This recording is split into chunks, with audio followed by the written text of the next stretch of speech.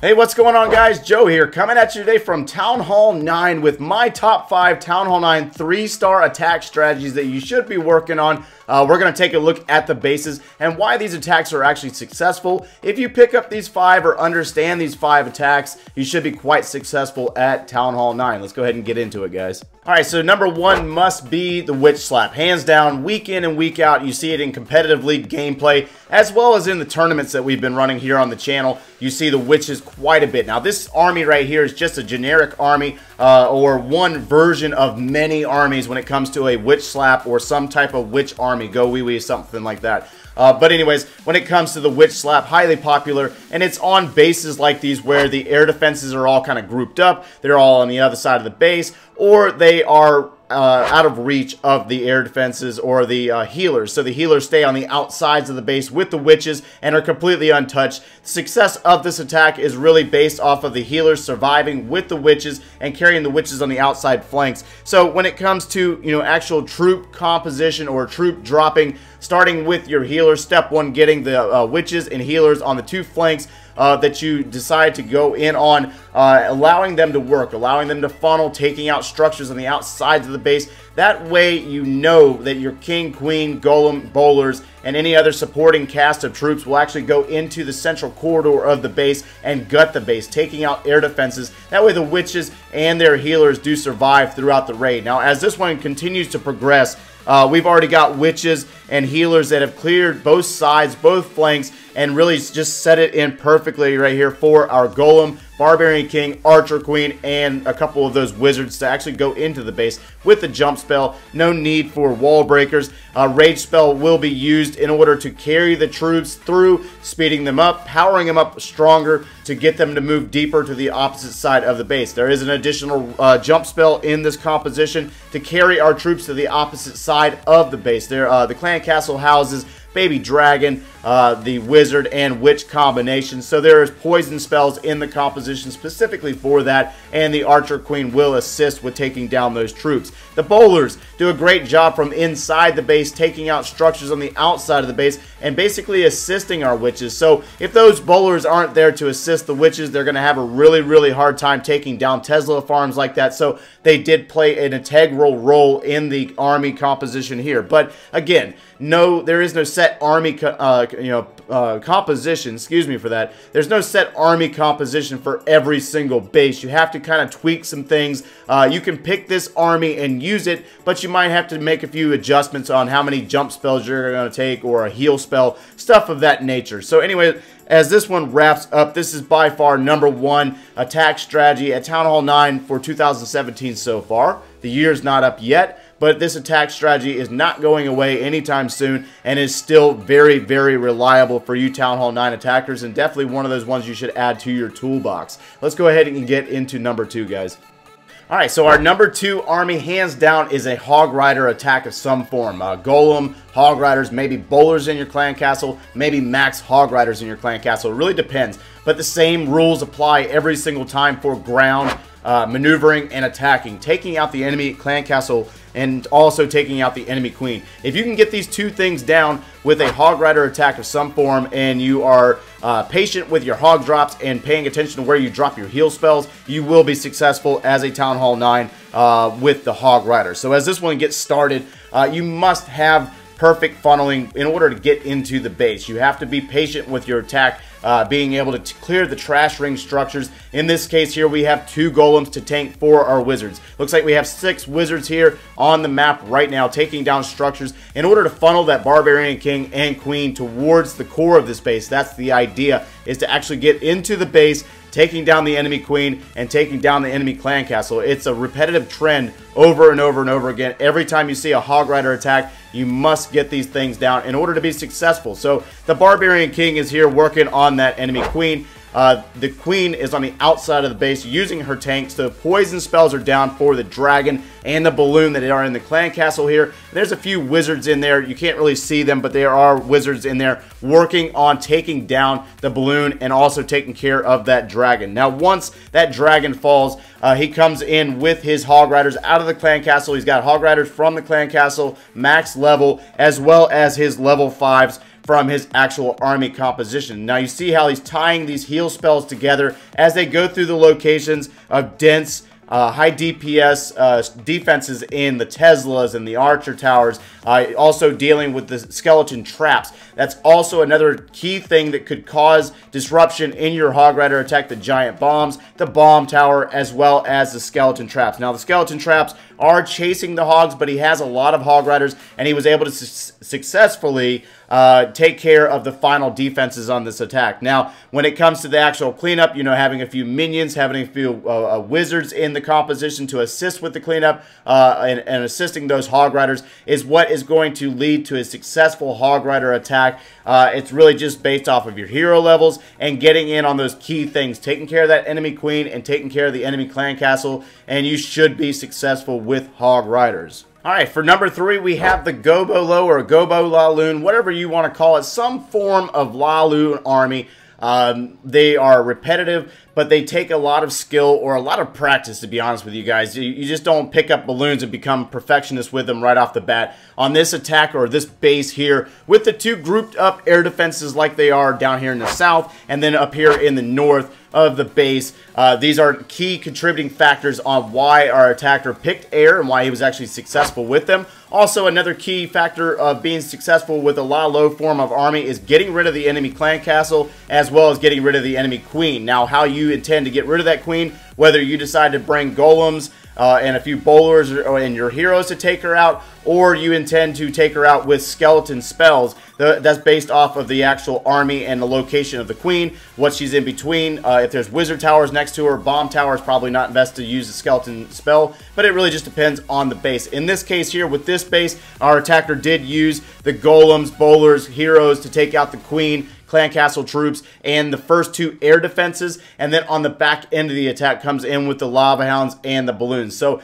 starting out with this attack right here, he's got the golem down tanking for his wizards. He's got wizards up here in this location by the enemy queen, due to the fact that there are no point defenses within range to pick off these wizards. So those 2 wizard towers set back like they are, they can't reach the wizards on the outside of the base, and allows for decent funneling up here on the 9 o'clock side of the base. Now that golem is able to tank for the wizards down here at the 6 o'clock, and also allowing for the funnel to get that barbarian king, the queen, and the bowlers into the base. Now the clan castle does house a lava hound. However, it wouldn't have really mattered on what was actually in the clan castle. If there had been baby dragon, Valkyries, or something of that nature, there was a poison spell for that situation. So as the lava pups are spread out in this location, the wizard is going to assist with the archer queen in taking down those lava pups. And once the once these 2 air defenses fall, you can transition into the lava hound and balloon portion of the attack. Now, understanding the timing between the drop of your lava hound and the timing of when you're going to use a haste spell is really going to be comes into play with practice. I can't really, give you a justification on when to drop those. It's just a matter of understanding the speed of your balloon and how to maneuver your balloons through the opposite side of the base, using haste spells, using a heal spell for the locations where there's wizard towers or other air defenses that have not gone down. Now, when it comes to air defenses that haven't gone down, you have a very limited time frame on how long your balloons are going to last. And when it comes to the wizard towers, so the wizard towers are very powerful versus the balloons, and they will take them down in large groups unless they're tied up like they are here in this attack, where that balloon is tied up on that hound. Now, most of the time, you really do want the hound to pop in order to have the lava pups for the cleanup, but in this case here, our attacker here, PKZ, brings minions as well as wizards to assist with the cleanup of this attack. So again, this is number 3, some form of lava hound balloon form of army. You see them week in and week out, but by select attackers who are very proficient with the air attack. Number 4 would have to be some form of drag low army, whether you're using the lightning spells and earthquakes to take care of the air defenses. If you can get rid of the air defenses on a Town Hall 9 base, the Town Hall 9 base will fall to dragons. Now, how you intend to go about that is really up to you. This is not necessarily one set army. Again, you have to look at the base and determine things like this where you have the air defenses grouped up like they are and how you intend to take care of those, whether it's lightnings and earthquakes, or in this case here, Coding Firefly is going to use a queen charge method in order to take care of the air defenses. So again, if you are struggling or you do not know how to queen walk, please go down in the comments below and let me know, and we'll work on another series for that. But what he's going to do here is he's going to use that Barbarian King and Wizard to take care of these structures in this crevice of this base, to direct that queen towards the south or towards the 9 o'clock of the base to take care of these air defenses.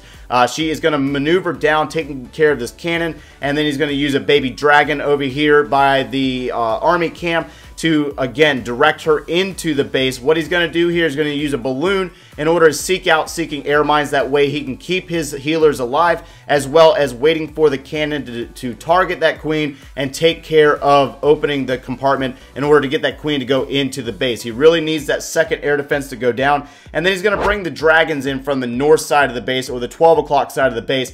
And when it comes to the dragons, they are tanky enough to where they can sustain and take on the enemy clan castle and the enemy queen by themselves. They do not need that taken out prior to them getting to that location. So the dragons, under a rage spell, they're going to continue to move through this base, taking down the enemy queen. A poison spell is going to be dropped for the enemy clan castle, which obviously houses some form of air troops because it hasn't been pulled by the dragons. Now, as that queen maneuvers down, she is going to assist with taking out the third air defense. She will not get down there fast enough in order to take out the fourth air defense, so you will lose some dragons in this case. But the dragons up here in the north are working, taking out structures on the outside of the base, as well as working their way around over here on the eastern side of the base. Now, the queen is going to meet up around. She's going to take care of this town hall, as well as taking care of the final air defense. But either way, regardless, she does have her ability still intact, and she would be able to clean up the rest of this base by herself,